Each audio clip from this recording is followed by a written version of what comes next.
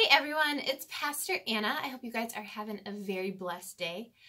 Today I just wanted to remind you that God loves you. He wants to spend time with you, and He knows what you're going through, and He sees everything. We can come to Him just the way we are. Sometimes I think that we get caught up thinking that we have to be in the right mindset to spend time with God, or we need to accomplish X, Y, Z before we can sit down and spend time with God. Or maybe even there's a specific time of day or place that we like to be. And outside of that, we kind of forget to spend time with God. I find myself, particularly myself, wanting to get through or get done certain things before I spend time with God. I'm also a mom of 2, so oftentimes I will put down both of my kids for their afternoon nap, and then I will grab my Bible and sit down and do it. And there's nothing wrong with that, not at all. In fact, it's a very good habit to pick up your Bible and intentionally set time aside in your day to be with the Lord. But I often find that I have to remind myself to have a conversation with God as I'm going about my mundane tasks, as I'm going through my day, as I'm feeding my kid for, I don't know, the 8th time, as I am changing another diaper, as I'm doing all the mountains of loads of laundry, as I'm going to the grocery store to pick up food, as I'm, I don't know, you name it, working throughout the day.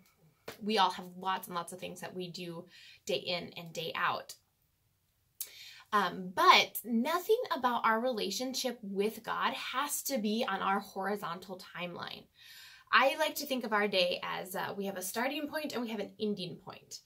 And it goes, everything in between goes on this horizontal timeline. Eyes are open. We do X, Y, Z, blah, blah, blah, blah, all these little dots on our timeline of things we have to do. And then our end, we close our eyes, we go to sleep. So our day may end, our start and end on a horizontal timeline, but our relationship with God doesn't have to be that way. It can be a vertical relationship. So instead of horizontal, if we center our relationship with God as vertical, not just another point on our timeline for the day, but as a vertical relationship, we take that relationship with us from the time we open our eyes through everything that we have for the day to the moment that we close our eyes. He comes with us all throughout it. And that means that we're in constant conversation with God. When we do our work, when we do our mundane tasks, when we care for our homes, when we care for our friends and families, in our moments of weakness, when our day is not going well, we keep God right beside us through it all. And we don't just leave Him at church on Sundays or Wednesdays after we've done our time there. He's not left behind when we close our Bible, when we are done with our devotional time for the day. We take Him with us. We let Him saturate every part of our lives, letting the Holy Spirit convict us and refine us, growing deeper in our relationship as we go about each and every day. And it all starts with us acknowledging Him throughout our day. And it takes a little bit of time to train our mind to be able to be in constant communication and to be aware and watch Him at work in our lives, giving us direction, telling us how He wants us to live, and maybe even hopefully showing us who to witness to tell others about Him, because He's coming back real soon. There is nothing more rewarding than a relationship with Christ, letting Him see us completely in our best and in our mess. So be encouraged. He knows you. He knit you together in your mother's womb. He knows every hair on your head, and He has called you by name. Take Him with you through your entire day. Not just on Sundays, not just on Wednesdays, not just from that time that you have your Bible open to when it's shut, but let Him be with you. Pray to Him, communicate with Him, keep your eyes peeled, because He is working in each of our lives.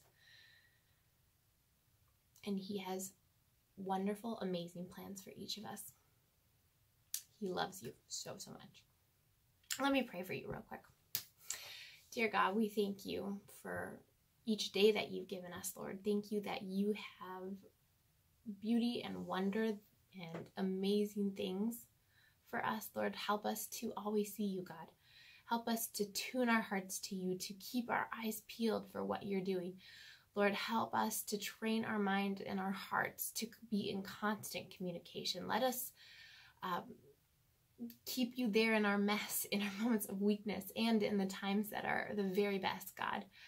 Lord, help us to tune our hearts to your Holy Spirit. Help us to witness to others. Help us to tell others about you.